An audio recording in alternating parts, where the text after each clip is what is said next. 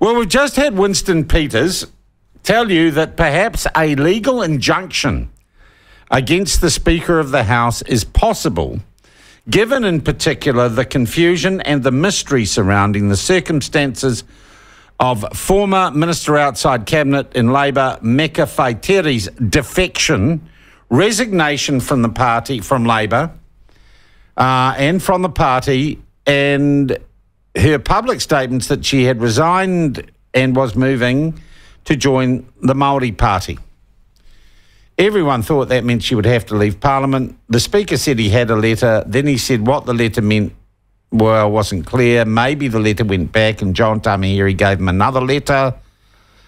And maybe the whole thing was a crock and a sham, and he won't release the letter because that's like between him or Meka Whaitiri and him as God. It's like so privileged. Well, can we afford that sort of preciousness when it is literally the proportionality of Parliament and democracy at stake here? Winston Peters says no, and someone else who is asking serious questions about this, and indeed the whole atmosphere in which Meka Whaitiri has quit, and also Elizabeth Carey has quit the Greens, is a former Labour cabinet minister, also a renowned historian and educator and regular contributor to an outfit called Bassett, Brashide.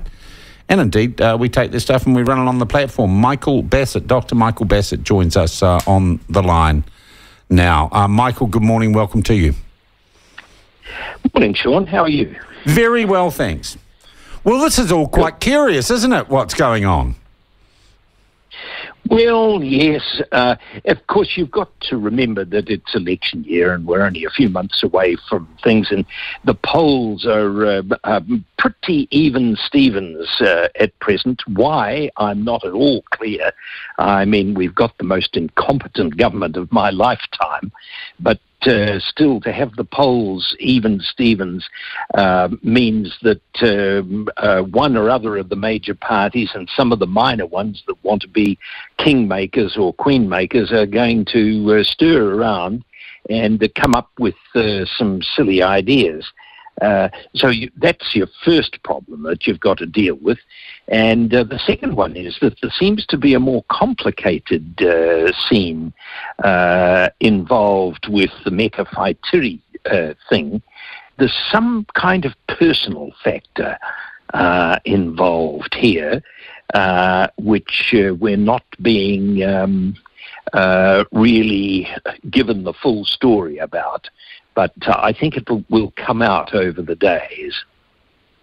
There is the suggestion she was peeved at being sort of demoted. She saw her career arc in the Labour Party having peaked, and she was subject or vulnerable to, I guess, the silver tongue of Mr. Tamahiri. Well, yes, that's possible and probable, but she's clearly lucky to have still been a minister outside of cabinet.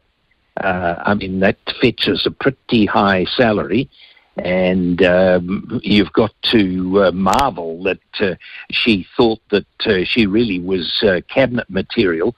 I mean, she'd have been chairman of a select committee in the days when I was in Parliament, but the current Labour Parliament is so weak that you just can get surprisingly far with surprisingly little talent. All right. Is what has gone on with Meka Whaitiri and with Elizabeth Carey, to your mind, legal?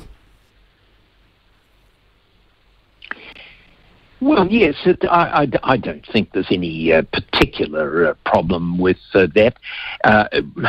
The business over whether or not Whaitiri should have been booted out of Parliament is a highly technical one, and I suspect that the explanation given yesterday by the Speaker, well, unless there's something that's being hidden from us, and the inference that some are drawing is that there is, then what the Speaker's saying would appear to be right, that she's entitled to stay. And we'll just have to see whether or not he's forced to divvy up